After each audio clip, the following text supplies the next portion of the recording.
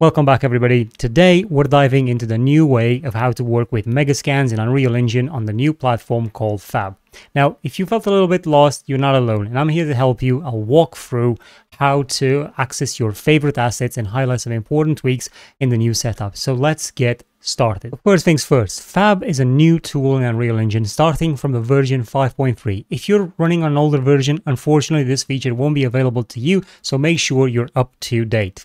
Now, to enable Fab, close whatever project you got open, head over to the Epic Games Launcher, log in, make sure you're logged in on the Epic Games Launcher, otherwise it won't work obviously. Then in your library, search for the Fab plugin to install it. Now, this is, it's very important that you install it to your engine version of choice. Then reopen your project and you'll be able to now see the plugin enabled in it, and then you're able to actually just open it inside the engine and have a look at your assets.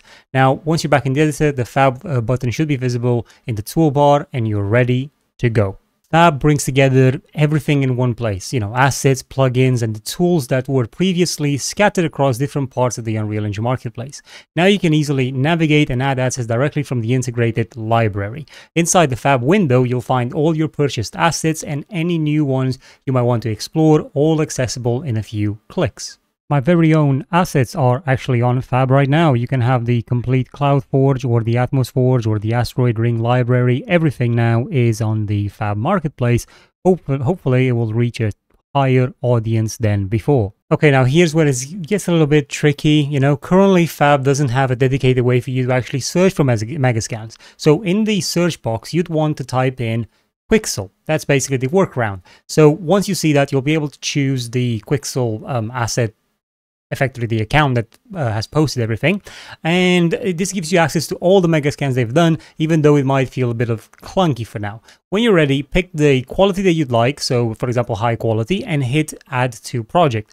One thing to really look out for is the fact that when you are on the website, you are not able to select what quality you're actually downloading straight from the website. So this is why I would definitely recommend that you use the Fab plugin in order to do this, because I have yet to find a way to do it through the website itself. And if you haven't already, by the way, just make sure you claim all the Megascans before the end of 2024, as they will only be free until then. Now, one of the changes that has been done to the materials is that they switched over from an ARM format to an ORM format, meaning that before it was ambient occlusion, roughness, and displacement. Now it's actually ambient occlusion, roughness, and metallic. So that's why it's called ORM. So this change actually makes the assets actually look better because the metallic map is actually accurate now, but it does actually mean that you have to get your displacement map in a different way. So you might, you'll need to be able to make your own adjustments and be able to bring the displacement map yourself into this. So we're going to show you how to do that. So that's the displacement map or a height map.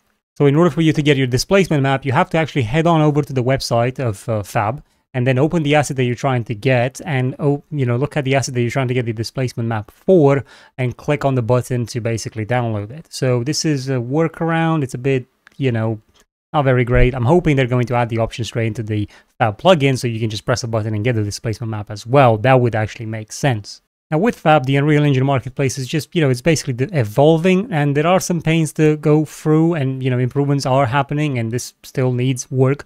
But this system should only get better as Epic refine it. So if you're finding any changes a bit awkward, just give it some time.